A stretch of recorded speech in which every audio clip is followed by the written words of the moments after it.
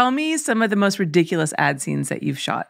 And look, I'm not saying I know better than the people in Montreal or the people wherever they are that monetize porn. I'm not suggesting that. I'm just saying as someone that's been around through all the iterations of, except for the golden era back in the 80s, I started in 1992 as a PA. So I've seen how that goes. So maybe that's just reality. It's fine.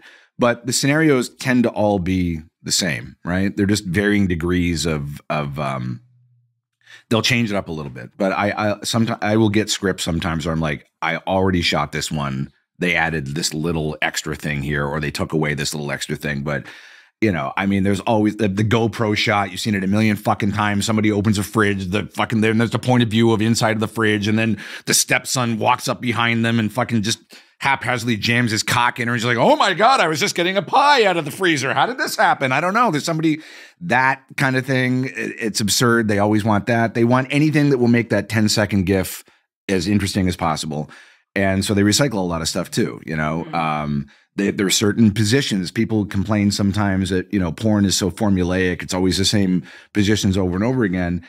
Like in girl porn, for example, a lot of the ads want scissoring. They always want that. Oh my God. That does very well for us. Every It's the worst scene, fucking thing. scissoring. If you actually care about lesbian erotica, as I like to call it, it's my favorite thing to shoot. If I have actually anything that I enjoy shooting, it would be that. Girls don't do that.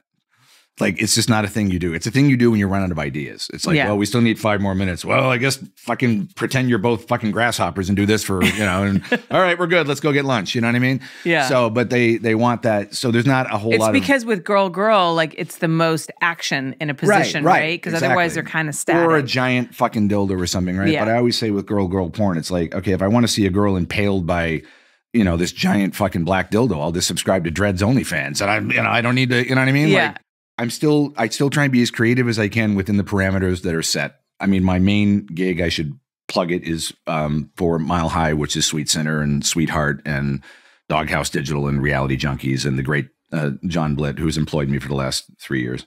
Shout out.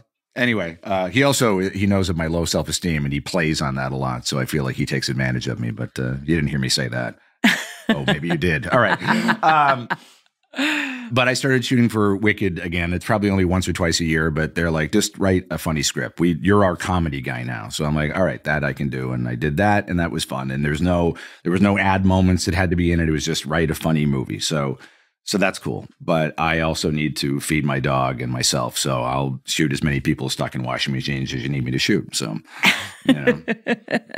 If you, in fact, still think I'm, worthy of gainful employment, reach out to me. I'm always available. I just want to let you know. And I'm sober now, so it might be in focus. Just letting you know.